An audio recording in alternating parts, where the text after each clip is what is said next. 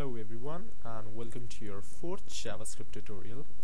In this tutorial I'll be showing you something called Developers Tool and Console in JavaScript. Now basically it's not a part of JavaScript, but it is really helpful in debugging the JavaScript code.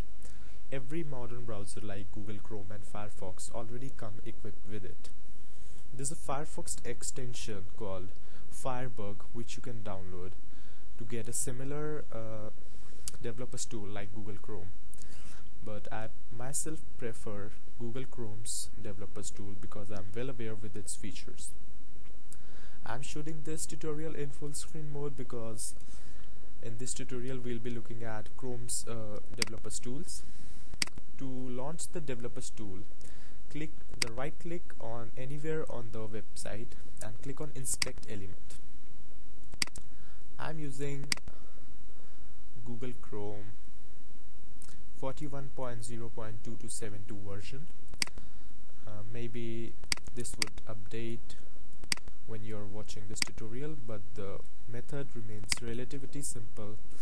It just needs you to right click on anywhere on the page and click on inspect element, and here you can see the shortcut for this as well, Ctrl Shift and I on Windows computer.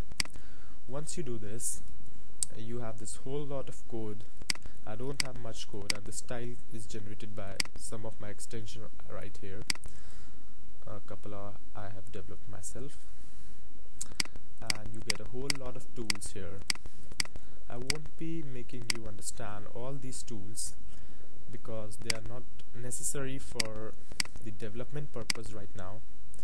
They are more of like testing and kind of speed test and time loading speeds and how much time the document is taking to execute the scripts, like that. But the console thing is important.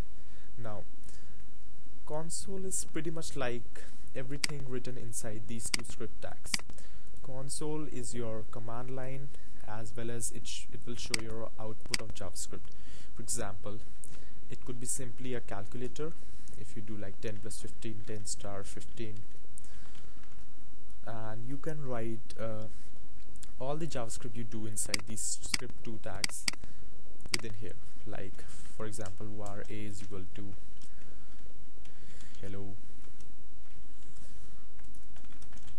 is equal to world, and we can do a plus b, and it shows us hello world. We don't need any document.write or window objects because console is a developer's tool and we don't need to do document.write here.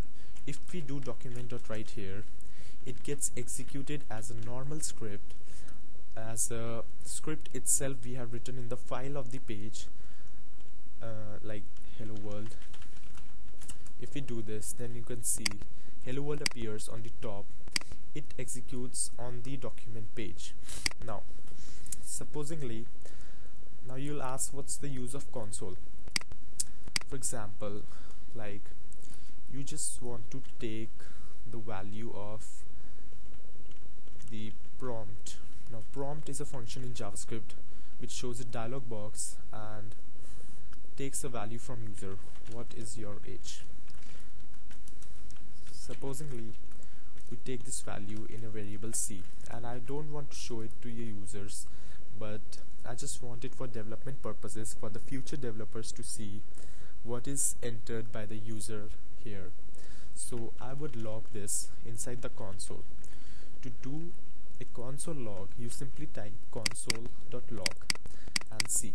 Now what would happen here is it will show an alert box here with the JavaScript asking the user to submit a value, and it simply console logs the value entered by the user. For example, if we reload this page, we get a dialog box, what is your age? For example, if I enter my age 16, then as you can see, it console logs the value entered by the user.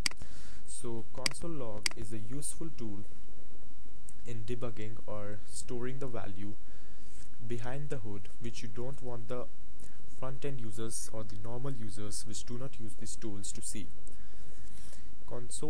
Using console log, you can execute scripts on any site yourself on your machine. For example, if I do alert right here, then it will show me an alert.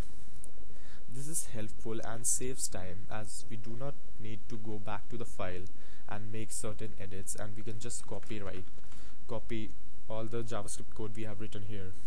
If you have ever used elements in this developers tool to modify the CSS of the document, then you should have seen this, that you can modify the CSS directly on the elements itself and then copy them in your file. Similarly, in JavaScript, console is used to directly execute the scripts on the document page without any need to go and edit the file again. So that's all for the tutorial, and remember that you open console log by right clicking and inspect element, and you log your own commands to console by typing console.log. Example, the last example we can use is 10 plus 15, and if we refresh this, it doesn't matter because we are not doing anything with this body. We get 25 logged as it is. So thanks for watching this tutorial, and don't forget to subscribe.